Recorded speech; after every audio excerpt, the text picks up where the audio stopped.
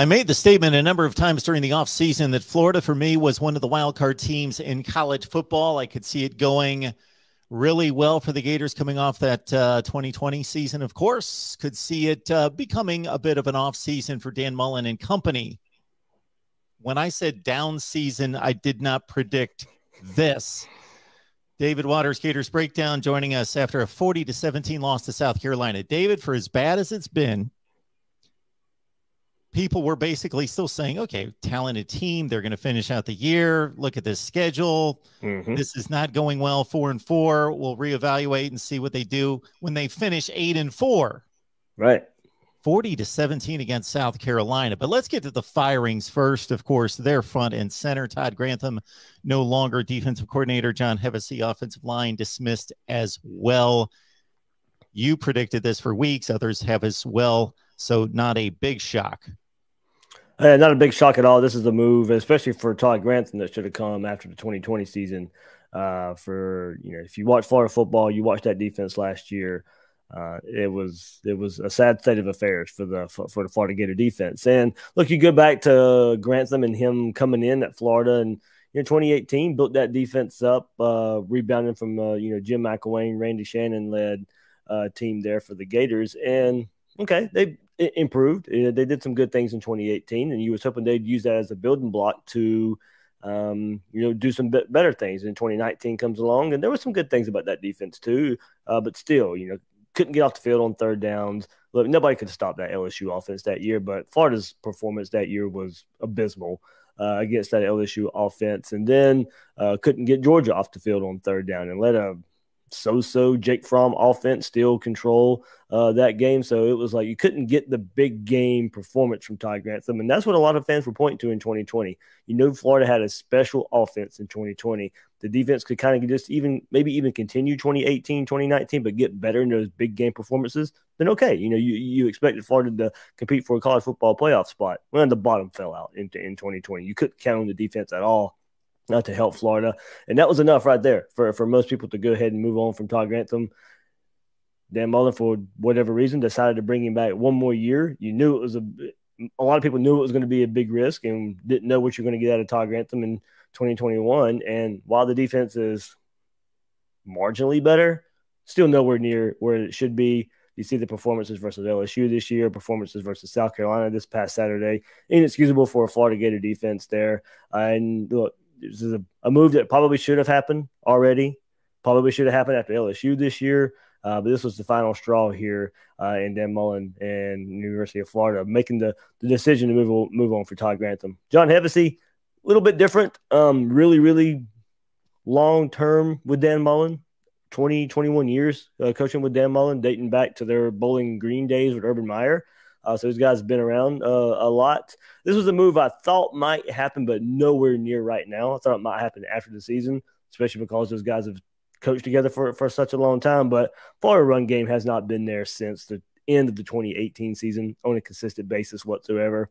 Abysmal performances up front in 2019 and 2020. You saw some glimpses at the beginning of this year, but then once teams kind of caught on, once teams got some film of Florida's injuries piled up there. With those injuries, we've always questioned and criticized recruiting up front for the Gators on the offensive line. With those injuries, you've seen how shorthanded Florida is up front. So, Mark, a lot of it up front for the offensive line comes, not a consistent enough performance. You thought going back to this style of offense would really help these guys. It did initially, but now Florida's just kind of fallen back to 2019, 2020 run style for the Gators, and it's just not working.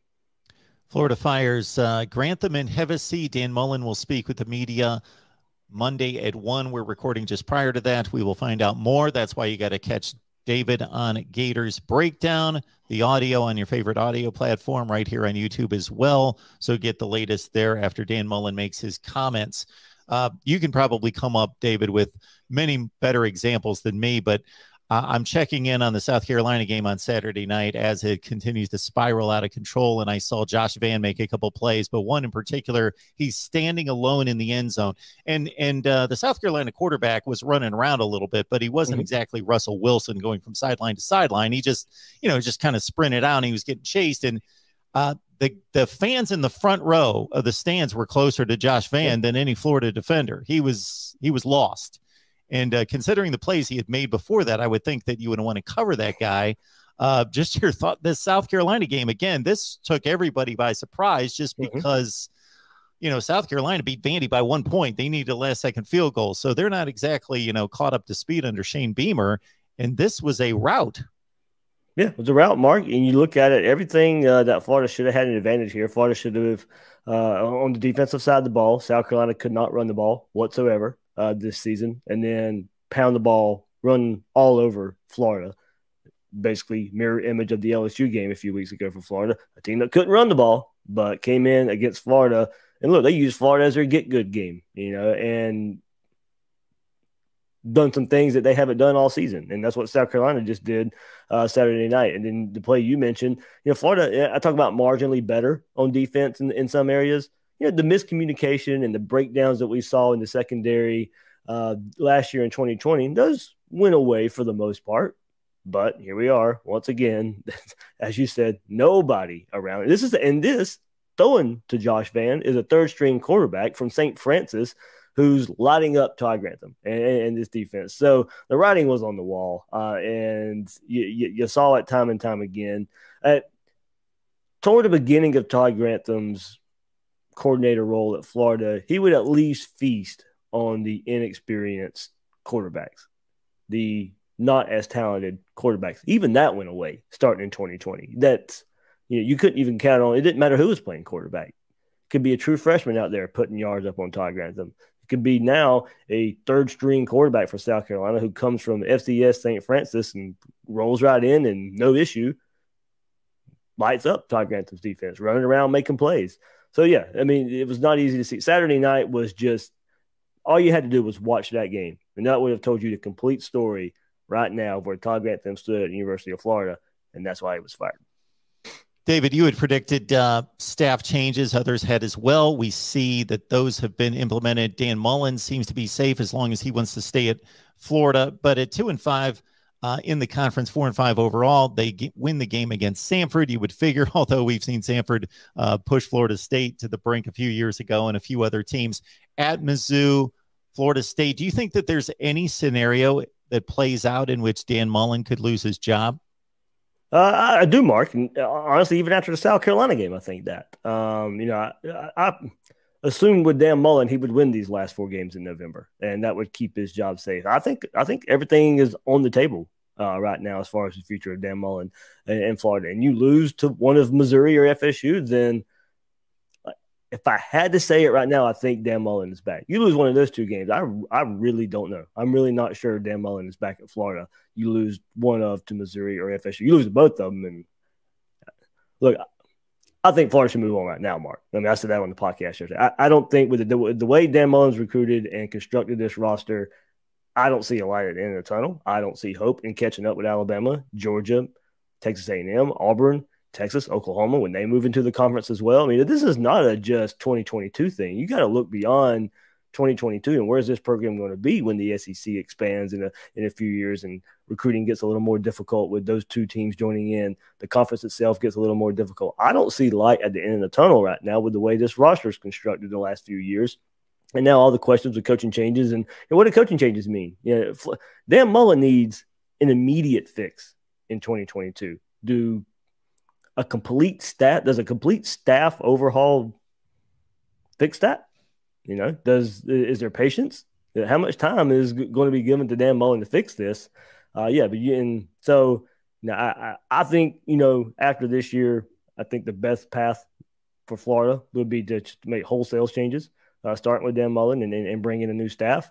But if that doesn't happen and Dan Mullen makes these sweeping changes underneath him, there will need to be some immediate impacts in 2022 to show some growth, to show some promise, because that promise really isn't there in the roster. It really is not when you compare it to the SEC week in and week out and who you're playing week in and week out. That it's blind faith, hope, and optimism right there. If you want to sit here and say Dan Mullen's going to compete for championships, because history tells us he's not with this roster construction from the last few years. So, Mark, and part of these coaching changes now after the South Carolina game with Hevesy and Grantham, there's some big boosters that were highly ticked off Saturday night in that performance. And I think these moves, that I told you this, would have been made regardless.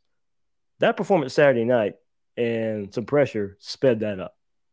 Those moves were made because people wanted those moves made right now. So we'll see what losses mean if another loss comes along the way. But there's a lot of big money, big boosters, Mark, talking behind the scenes, not too happy with the direction of the Florida Gator program right now. So unless I'm reading this wrong, we shouldn't necessarily be totally surprised at what's happened here. Dan Mullen's taken over a program, and he's taken Jim McElwain's players and he's coached them up, and they performed better under Dan Mullen. Mm-hmm. And so he improved them to 10-3, 11-2, winning New Year's 6 games. And then he gets his roster and his recruiting drops off. And now he's playing more with his players, and they're not good enough. Right. I mean, all these questions we're asking about Dan Mullen, we shouldn't be asking these in year 4. When he was hired, 2022 is supposed to be, all right, we're competing with Georgia for SEC championship. Yeah, you were in the SEC championship game last year. Okay, we get that. That doesn't mean you fall off a cliff the next year. That's exactly what's happened here. For Dan Mullen and the roster building and the roster part of this, you're supposed to build it up enough to, compete and be competing with Georgia. The game in Jacksonville a couple of weeks ago was supposed to be for all the marbles. I mean, Florida was already out of the race by then. That's not what you expected in year 4. And Mark, the biggest thing, recruiting is number 1 for me. It always has been. I think it needs to be for every program out there. But it's also been the things you've been able to count on from Dan Mullen that you can't no longer count on. Where's the quarterback development for this year? Where's the game management? Where's the clock management? Turnovers, penalties, everything is critical. And those are things you were able to count on. With Dan, you don't even get those anymore. That's how you end up 4-5. 13-8 against the spread last week. You see the numbers for the season, well over 60%. Join us on Patreon, $5 a month. David Waters, Gators Breakdown. Join him, favorite audio platform. You can find him there or right here on YouTube, Gators Breakdown. Have you already compiled a wish list for that head coaching position? Head coach, no. I'll wait for the move to be made. That's kind of a rule I have. Okay. I don't talk big board until a move happens. So defensive coordinator, yeah. There's a couple of names out there I think Florida should be looking for if Dan Mullen remains head coach, or if not, whoever comes in. Some names out there. Doug Belk, the defensive coordinator at Houston, I think would be a nice fit. I know Kirby Smart at Georgia tried to get him as a DB coach when he was leaving West Virginia. From the Valdosta area, the South Georgia area. He recruited the state of Florida when he was at West Virginia. Young, up-and-coming defensive coordinator, I think would be a nice fit for what Florida needs. They need that infusion of recruiters on staff. I think he'd be a nice one. With Gene Chizik come out of SEC Network and be a defensive coordinator under Dan Mullen. I think that's a name to look out for. He coached at played at Florida in the 80s. I had him on Gators Breakdown in the summer. He said it would take the right fit, the right job, the perfect job to come out of retirement there. Florida would be one of those jobs. Florida would be one of those situations. Now, hold on. Florida would be one of those jobs. This situation, I still don't know. In 2022, Dan Mullen's coaching for his job. And that's where a lot of this, who do you come and get for a defensive coordinator? Now, you come in and turn this thing around, you catapult your career. And with the stature the Gator program brings to it, but you're also coming in with a coach he's coaching for his job, a head coach that's coaching for his job. So how long would you be here in the first place, Mark? So there's a very thin line right now of who wants to come coach at Florida, because we know you'll get the notoriety. You come in and turn this thing around, you get shot up pretty quick in the coaching ranks. But that is a big risk to ask somebody to come in and coach under a coach on the hot seat. Great stuff each and every time from David Waters, Gators Breakdown, favorite audio platform, or right here on YouTube. Catch him right there. David, we appreciate you stopping by as always in the big game against Samford. I know you love these, especially in November. Especially in November, yeah. When the team is 4-5, yeah, these are. All right, David, appreciate it. All right, thanks, Mark.